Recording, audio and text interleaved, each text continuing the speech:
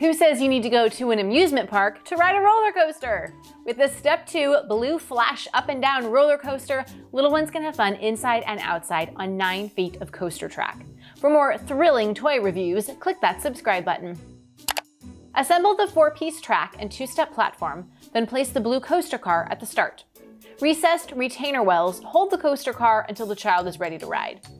The ATV-style coaster car also has a high back, easy grip handles, and footrests for a secure ride.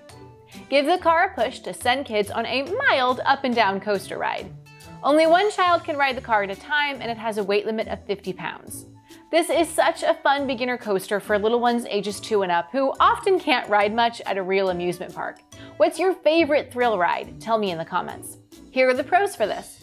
You can use it indoors and outdoors, it's easy to assemble, and it's a fun little ride for toddlers and preschoolers. I don't really have any cons for this, so I give it 5 stars. To see more fun toy videos, follow us on TikTok at The Toy Authority.